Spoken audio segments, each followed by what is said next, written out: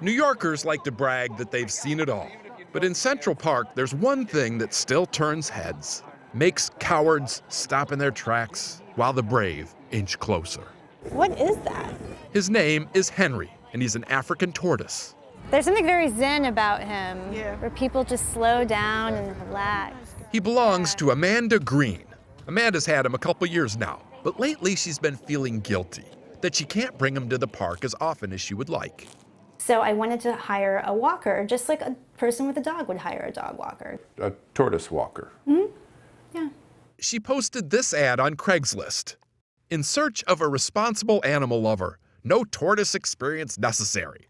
The response? I have a love for animals, especially reptiles. I find anything that can't regulate its own body temperature endearing. Amanda says she was hoping maybe 2 or 3 people would apply, but instead, she got nearly 400 emails from as far away as Australia.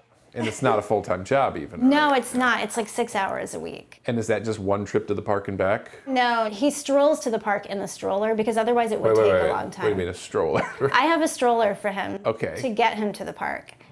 Now that's an ugly baby.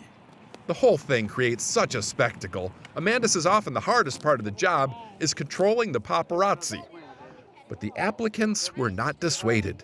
I'm currently taking care of an 11-year-old boy, so I know what it's like to try to keep track of something. I'd like to hang out with a tortoise. I want to be that man to walk Henry. What's your favorite animal? Just last week, My favorite animal? Amanda narrowed it down to 4.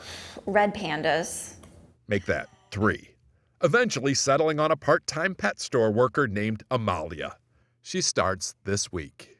Is it going to be hard that first time that you see him walk away ever so slowly? I'm not going to get a nanny cam, but... If you do, can we do a follow-up? Yes. Should be riveting.